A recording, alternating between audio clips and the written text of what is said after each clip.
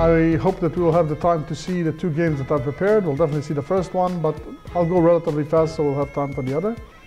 The first one is from the 1927 World Championship, and it's a game between Jose Raul Capablanca and Alexander Alekhine. I'm not going to say Alekhine, sorry, but you know who it is. And it's always impressive to see one of the former world champions lose in a way that he loses in this game, especially someone like Capablanca, who is extremely talented. And the funny thing is that I got this game somewhere else, and then I looked for it on ChessBase, and the comments on ChessBase actually borrow a lot of the ideas that were analyzed after the game, both by Alekhine and comments by other masters of the past. Now with the benefit of having great chess computers like Stockfish 7, for example, you see how their comments and insights are so off. It's really amazing. It's like they'll attach a question mark to a move and the computer says best choice. Or they'll say this is a great move and the computer says nah, maybe third choice. And this is after you let it churn for a while. It's just really impressive how strong they have become. So our first game is again, as promised, Capablanca-Alekhine. So d4, d5, again a classical treatment of the d4 opening. c4, e6, knight c3, knight f6, bishop g5, knight bd7. Okay, not the most flexible move, but definitely one of the main lines. e3. I really hope I don't have to discuss at greater length, because this is kind of painful for me, what happened if you tried to win the pawn on d5. Some of you who might know the trap are already smiling. I can tell you that I was in a world championship and one of my students in the world championship fell into this trap. I don't know who was more sad, she or I, but there were tears. The point, of course, just without moving the pieces, for those who don't know, pawn takes, knight takes. Looks like a great move because it wins a pawn, right? The knight is pinned. Well, that's the difference between an absolute pin and a relative pin, because here you can just take the knight, and after bishop d8, bishop to b4 check, the queen is coming back with interest. So you can see that after queen here takes, take, and I take the bishop, white ended up just being a piece down. You just lose a piece from this, so not very advisable. Well, of course, someone like Capablanca is not interested in that kind of junk. So bishop e7, okay. Knight f3. I'm not going to discuss the opening at great length because, again, 1927, so many things were different. Castles, rook to c1. Again, there's a tiny bit of a battle here about the captures on c4. White is reluctant to move his bishop to e2 or d3 because of pawn takes pawn on c4. The bishop will have to move again and recapture, and then potentially knight d5, you know, at some moment. So he is trying to play useful moves without committing his bishop. If black will take now on c4, the bishop will capture in one move, recapture in one move. So a6, again, a very interesting treatment of the position. Other ideas to try to play for like h6 and b6 and stuff like that. And very normal. But here, of course, the idea is very similar to some ideas from the Queen's Gambit Accepted or some of the Slavs. He wants to be able to take on c4 and then to play the move b5 and bishop b7 and develop that problem child. This bishop on c8 is always a problematic piece in the Queen's Gambit Accepted, Queen Gambit Declined. So, again, there are several possibilities. a3 was played in the game, c5. Normally c5 is a move that we really roll our eyes at, but once the pawn has moved from a6, it's not such an outrageous move. Normally, of course, b6 is played, and then immediately, if b4, then a5. Just excellent position for black. Now that the pawn has already moved, after b6 I can just take it, and again I'm first on the c file.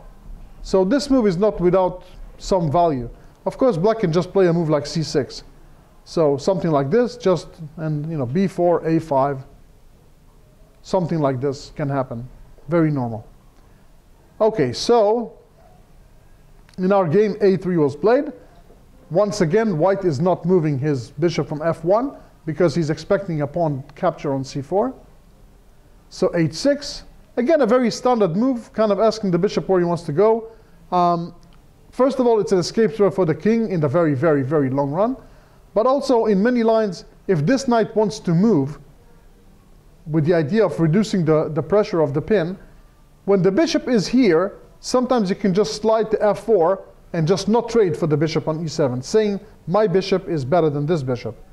When h6, bishop h4 is played, especially when this knight ends up going to e4 or h5, then bishop g3 is not so easy to make because the knight will capture it, and black is assured that a trade of bishops will happen. So in any event, h6 makes a lot of sense, bishop h4, and he took. Good choice. He understands that he cannot play any useful moves himself. He kind of ran out of moves that he wants to make. What he really wants to do is to develop his bishop on c8. So he says, okay, I'm not going to wait for you to develop your bishop, so let's do it. And b5. Now Capablanca had to make a decision on which diagonal he wishes to keep the bishop. He played bishop e2, but I'm thinking that another interesting move would have been to play bishop a2, maintaining him on the a2 g8 diagonal, which increases his control over the d5 square. Definitely has some value. You see that in this game, Capablanca, of course, is trying to play for a win, as we call it, because he has a million ways to make a draw, but he's trying to be ambitious. Of course, maybe at the end of the game, when he shook hands and resigned, maybe he regretted it. So bishop e2, bishop to b7. Yeah, I should make a note here that two moves are on the agenda. Bishop b7 and c5. Both are very principled. The question is what move order to choose. The way as it happened in the game, it didn't make any difference because white didn't try to stop the move c5. But the point is that when black plays bishop b7, as we will see, it gives white the added choice of playing the move b2, b4. Trying to never allow c5 from being played. Well, we will see what I mean. He could play c5 immediately as well. Wouldn't make any difference. So, but bishop b7, he's basically inviting b4. And you'll see that after b4, a5, of course, the principled reply.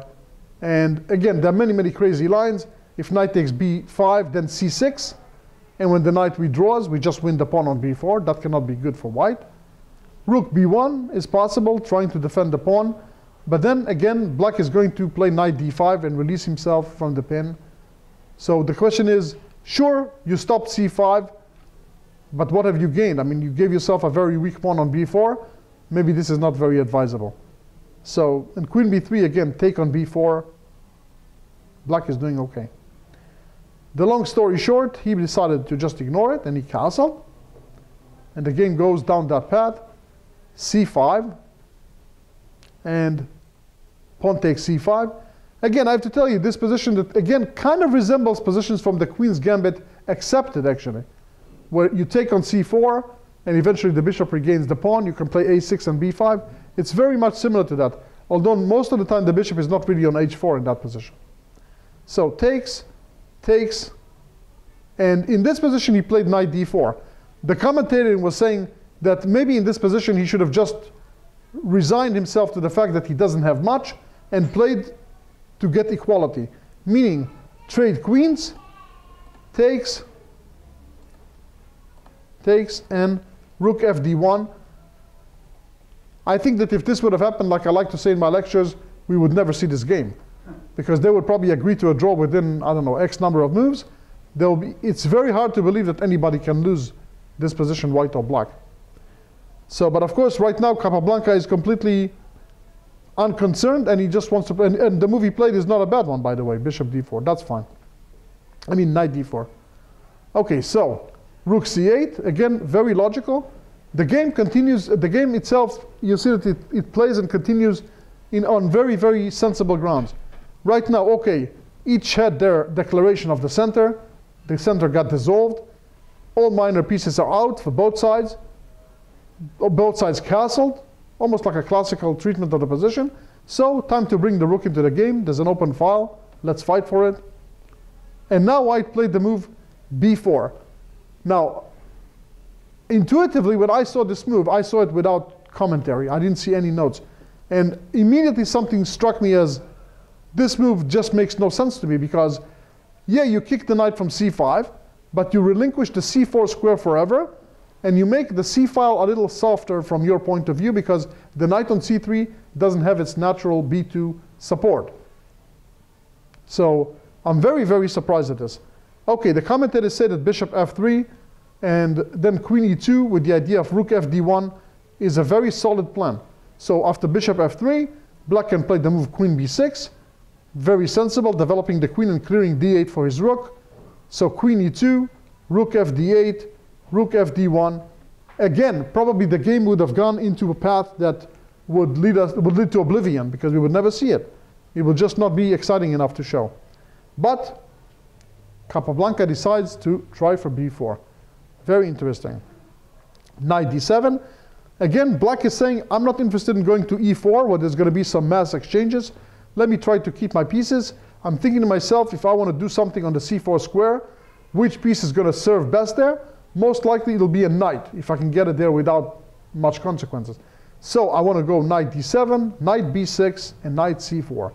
This is my plan. So he preserves the knight like so. Okay. Again, in this position, we can see that the move is given a question mark, if you can see it on the board, but this is the commentator's question mark.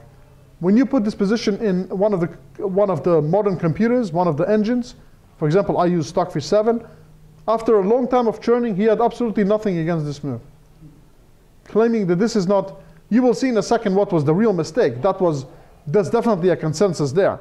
But bishop g3 in itself doesn't cause much damage. Maybe bishop f3 would again been more logical, because by playing bishop f3, you enable knight e4 in some positions, especially if the queen moves from d8.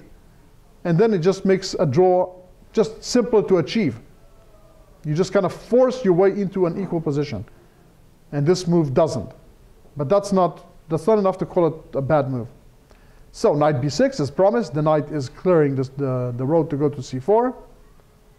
And again, knight b3 got better reviews. Queen b3 got a little frown. But that's, again, so far white hasn't done anything to say that he is in trouble. Of course, the problem is that he has nothing to play for. And now he just has to make sure that he's equalizing. But he is still within the realm of life is good. So,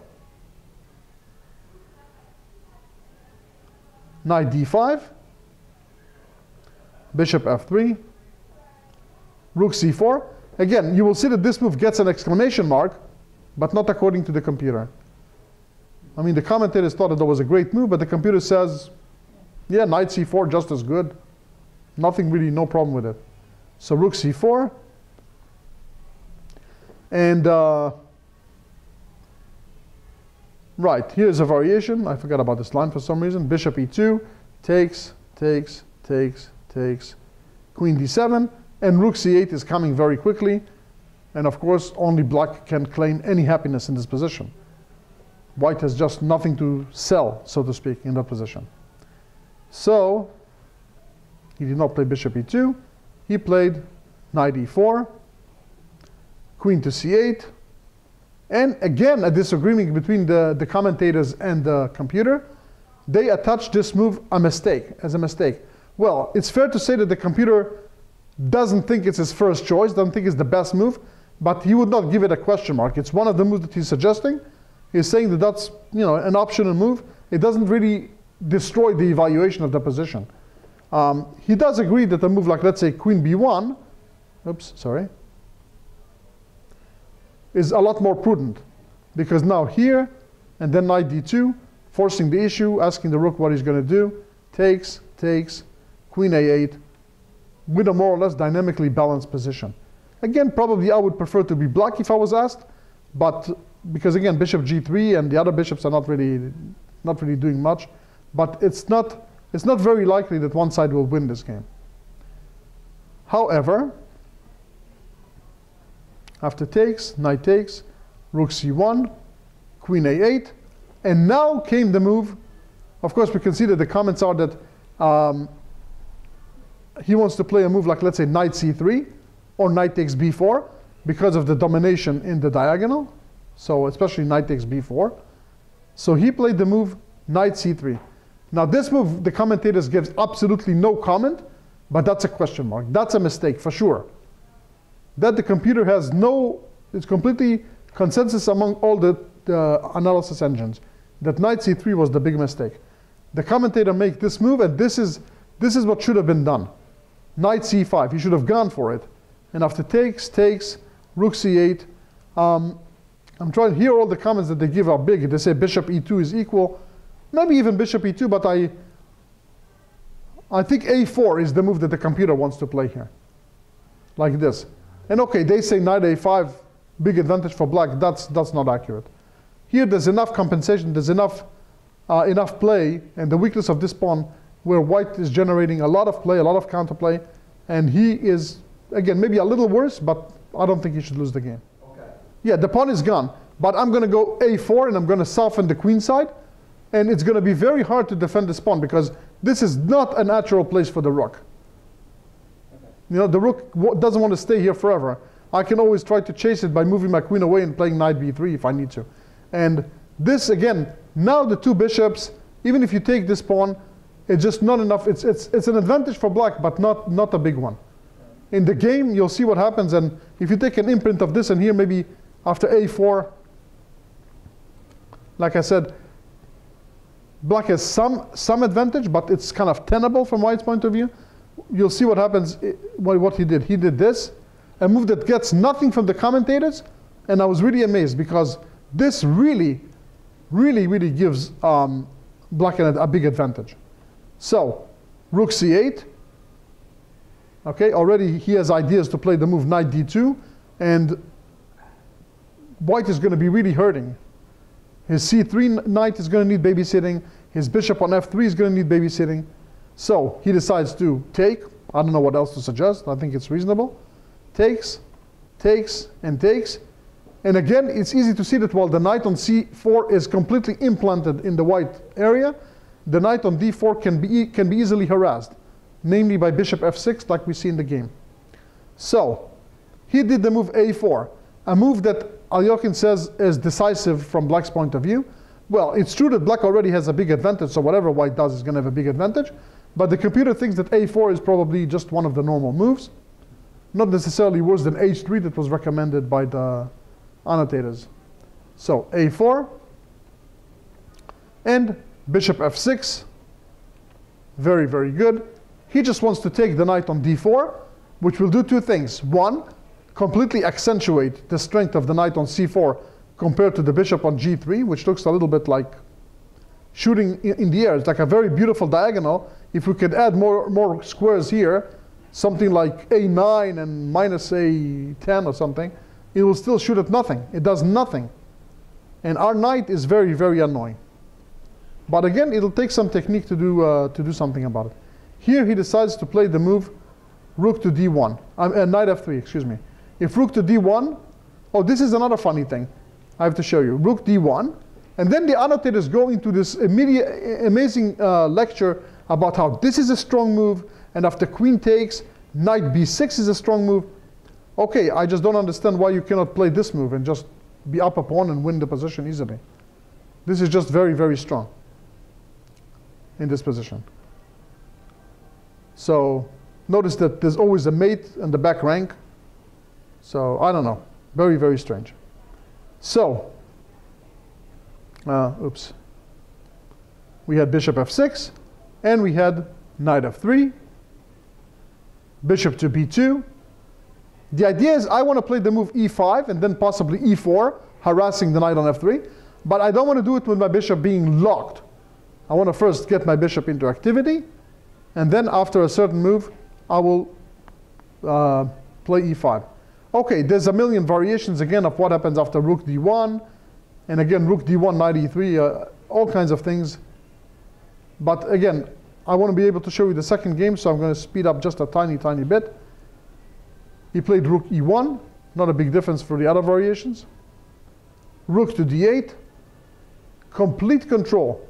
Again, the c file that was black's main achievement is now completely locked, and he just moves away to the d file. He has better minor pieces, he controls the file. Of course, we can say that black has a very, very significant advantage. Pawn takes, pawn takes, pawn h3. Again, he is absent of doing something productive. He needs to play moves like this, but that's not a bad move. Again, always making sure that the king is not going to be trapped on the first rank. e5, very, very good. Black continues with his plan.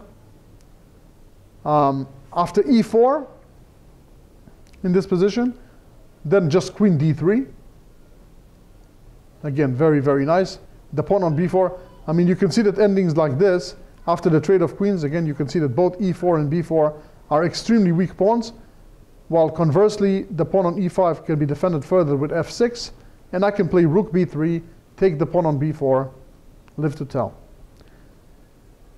So he did rook to b1, trying to harass the bishop, pawn e4, attacking the knight, and in this position, he had to have played one of the sad moves, either knight h2 or knight e1, but of course on either one of them there's going to be a penetration with the queen. So for example, after knight e1, queen d2 is just very strong. Look at the space advantage, better pawn structure, better minor pieces, better rook. I mean, in the long run, it looks hard to defend. In the game, he was in real time trouble. It's move 31, and Capablanca was in real time trouble. He played knight d4, and this move should just lose a pawn. But the way he played it, he just lost the game immediately. But that was, probably he did himself a favor, because no way that someone like Alekhine would not win a position like this. So after bishop takes, of course, after pawn takes, queen takes, just up a pawn with a better minor piece, he planned to play this in time trouble, and he thought, well, I'm going to regain my piece and I'm going to be able to fight back. He is almost right. I mean, if not for the next move, this would have been a fantastic resource. However, he just played here and resigned. He loses everything. So for example, after queen d5, rook d5, pawn takes, check. It's just hopeless. Or alternatively, after this takes, again, if you try to take on d4, rook takes, pawn takes, rook takes. Again, a position with no hope whatsoever, of course, totally winning. So, kind of a masterpiece by Alekhine, I think. Very, very nice. It's not every day that we see Capablanca demolished like this, especially in the middle game and toward the late middle game and the end game. Pretty impressive. Any questions about the game?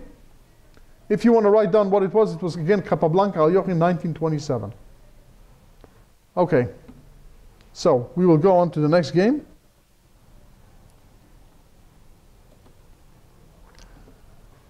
Our next game is a little more modern. This comes from the 1966 World Championship between Spassky and Petrosian. And this was one of Petrosian's better games, I think. Again, we know that anybody who followed Petrosian's games know that he was a very strong defender. And one of his big fortes was exchange sacrifices. He was very famous for sacrificing exchanges.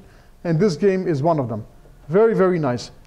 So, without further ado, d4, knight f6, knight f3, e6 is going to be a Torre attack.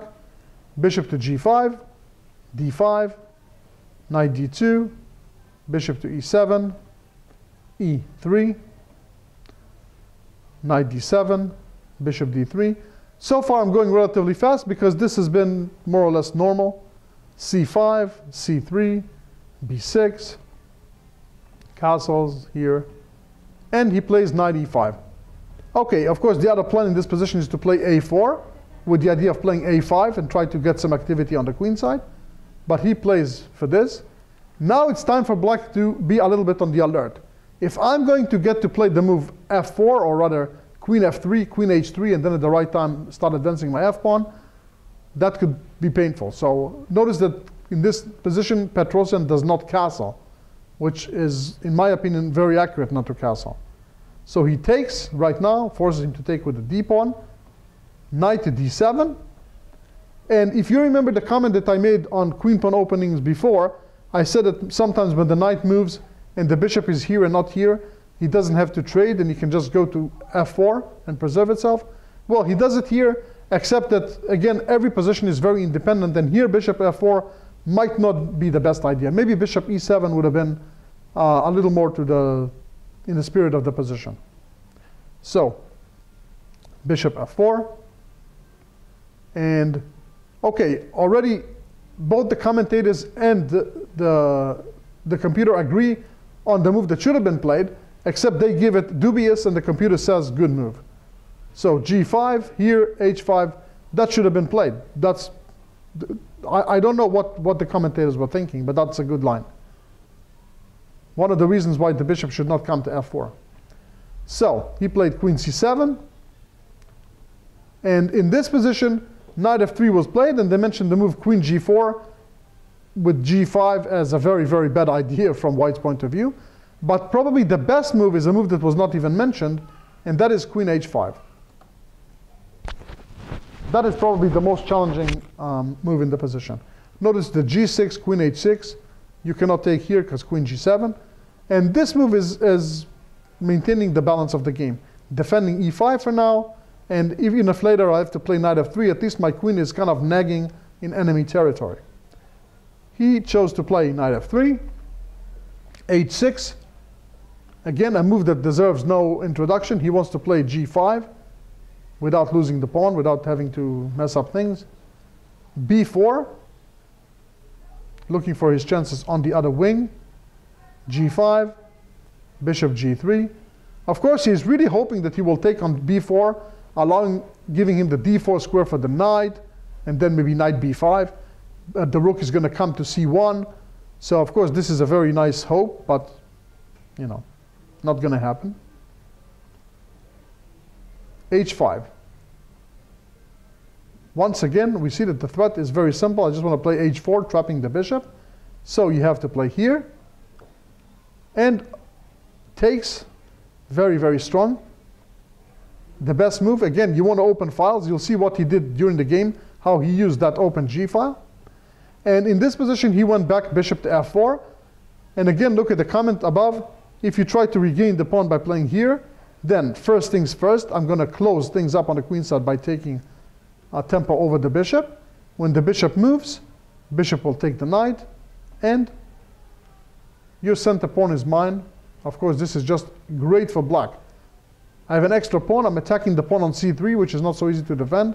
And white really has nothing to show for it at all. No attack, no initiative, nothing.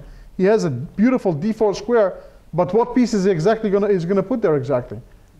He would rather have a knight. If I could have a knight instead of this bishop and put it here, I will give you that pawn any time of the day, but that's not possible. So, bishop f4 was played, and black castles here. Now Spassky played a move that really amazed me. Because when I'm looking at this position, I'm thinking to myself, well, you have a great chance right here, right now, to open up things by playing b takes c5. You know, something is going to open up. Do it. But he doesn't do it. He goes a4. And in my opinion, that's not a very smart move. For better or for worse, he should have taken here. And now black has several choices. If you take with a piece, you give me the d4 square for my knight. That's a huge asset. That's a tremendous asset for me. That knight is very strong, and it can still hop to places like b5, and then maybe d6. It's very dangerous. If you take with the pawn, then after rook b1, I definitely have some chances. I have an open b file. Look at this position. Keep, again, a mental picture of it, and then compare it to what happened in the game. It's uncomparable to me. So what he did was he played a4. Maybe he thought that black has no good way to change the structure, and he is now threatening a5 on top of everything else, and will always have a takes b6 as a tempo whenever he needs it. But look what he did. c4. Again, an anti-positional move completely, but he assessed correctly that it's worthwhile giving him the d4 square just to close the queen side completely from any possible attacks, because the initiative on the king side, thanks to that open g file, is going to completely outweigh the knight on d4. A very intelligent decision, but you will see that it involves an investment, later an investment of material. So, okay, well, bishop f5 was mentioned as a possibility, but again, hard to take it too seriously. Bishop e2, a6. The key move in the combination. You must be able to lock the queen side. Now, if b5, a5, and if a5, b5. So there's no more chance for white to attack. At some point, when you will go here, I'll close this way or this way. Doesn't really matter. Whether you push it or not, or you leave it like this or not, it's just of no consequence. Everything is closed here, but white has one thing to show for all this. That's the knight on d4.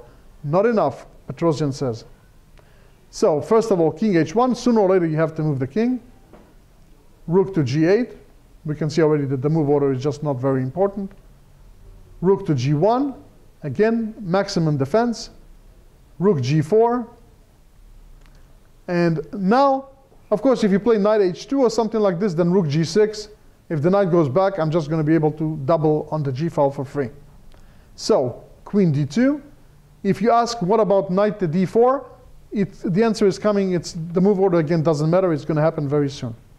So, rook here and a5, b5. Whether you leave it like this or play b5 or whatever, that's the same on the queen side. Rook d1, bishop f8, knight h2. Well, black's idea, of course, is to play the move bishop g7 at some moment and just put overwhelming pressure against this pawn. So, knight h2. On knight d4, I think something very similar would have been played. He simply takes the pawn on e5. Doesn't even bother to move that rook from g4. A very aesthetic and very correct passive exchange sacrifice. So he takes the pawn, knight takes, pawn takes. Let's stop for a moment and take stock of the situation. Black lost a minimal amount of material. What did he get for it? A centralized knight, a very strong mass of pawns, starting all the way from H all the way to A. You notice that black hasn't lost a pawn. He is missing a rook and he's missing a minor piece that were traded and one was sacrificed, but the pawns are all intact. So, e4. Well, this is a bit of a nervous move by Spassky, based on a tactical trick. Maybe it would have been smarter to leave the pawn here, but I think that he already realized that he is in sitting and waiting mode. Black is going to play bishop d6 to unpin his knight, after which that knight is going to be threatening to go to all kinds of places. And again, at the right time, pawns are going to be advancing in every direction. Of course, once the knight will move, once the bishop is here, the knight moves, e5, f5, all those pawns are going to advance, and white has nothing to attack. He's up in exchange, but look where his rooks are. Rooks would really love to have open files, but they don't have them. So, he tries this. Of course, it's a little cheapo. If you play pawn takes pawn out of greed, bishop takes knight is very embarrassing, because you notice that there's a mate on d8. So, well, of course he wasn't impressed. Continues with his plan. Bishop to d6. Very, very wise. Queen e3. And if g3, then f3. Okay, that's just a note. Knight d7. Very Petrosian-like, very, very patient. Takes, takes. And now white had a once-in-a-lifetime chance to try for something. Here he played the move rook to d4. That's just not going to cut it. This is totally inviting black to play what he played in the game. The best move would have been to play the move f4. And now we have a dilemma. On one hand, we don't want to take, because that's just ruin our kingside pawns and opens up the file on the g file where we know that white has 2 rooks, black has 1. And on the other hand, once you play f5, then e5. Queen c7. Okay, that would have been probably the hardest for black to break. Black would probably have to do something like knight here, and try to play for d4 at some moment, and h3 and the bishop on the long diagonal. Only black has counterplay, only black can play here, but white is still stubborn. Maybe, for example, we can put a rook on d4 and just sack it if we need to. Instead, well, what he did was just not very good. He played rook d4, e5. Immediately. And maybe Spassky thought that this is a good provocation, that he advances the pawns, but you'll see that that was a very bad decision. To the point that both the computer and Newman suggest rook takes d5 here. But clearly this is a bankruptcy of the strategy by white. If you have to take with the rook here, bishop takes, pawn takes, and then something like f5, well, who would you want to be in that position? I know that I would love to be black. So of course Spassky is trying to preserve everything by playing here, but now came another bolt out of the blue. f5, fantastic. Just extremely strong play by Petrosian. He's just sending all his infantry on the white army. So, well, what to do? If you take, well, let me show the variation because it's important. On this comes this, and notice that now you cannot even dream about touching your g-pawn because d4 check is going to kill you. And I'm about to go d4, and I'm about to go h takes g and d4. And you can see that the white position just completely falls apart. This position is just bankrupt. So this Greek gift on f5 is out.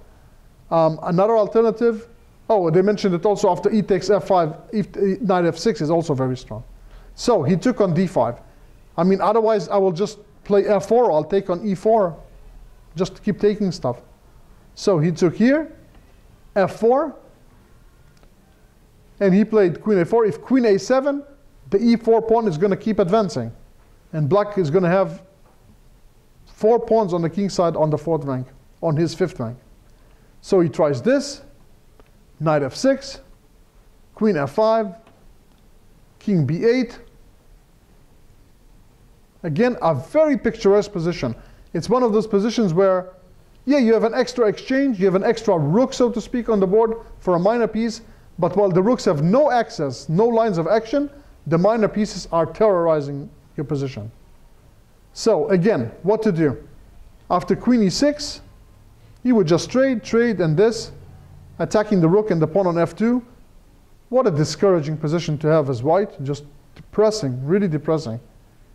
And alternatively, he played f3, bishop c8, queen had to go all the way back, g3. Again, you can imagine that this is not really closing, because h3 is coming very, very shortly, and there's nothing to do to stop it. So rook e1, h3. After pawn takes g2, and queen here, followed by queen takes h3 and something coming on the h file. Horrible. So no. So he played bishop f1, rook h8. It's coming. Winter is coming. So takes. In the game he played king g1. After bishop takes, not rook takes, because he wants the queen in front of the rook, and therefore this. And queen takes h3 with mate to follow. So that's not fun. He moved the king away from the line of the rook. So takes. Again, if rook takes, queen d7, and the queen comes to the h file quickly, he tries to run with the king. e4. Another beautiful shot. Again, when you have lots of pawns, you can give some of them away in order to make the other ones count. So, after pawn takes f3 with a threat of rook h1 mate, is just stopping the king from running away. He tries queen d1, knight g4, another beauty. He can even sack the knight just to make the pawns roll forward. Of course, the knight is threatening to go, well, where isn't he threatening to go? h2, e3, anywhere, from every direction. So, he took it, f3. White is up a whole rook, but yeah, good luck. So, rook g2, trying to give away some material, takes, and resigns. Just simply resigns after king takes, or king g1, rook h1, simply after king takes g2, rook h2, and the queen comes to the game. Of course, the black king is in no danger, because the white pieces are too far away. The black queen and rook are going to give checkmate momentarily.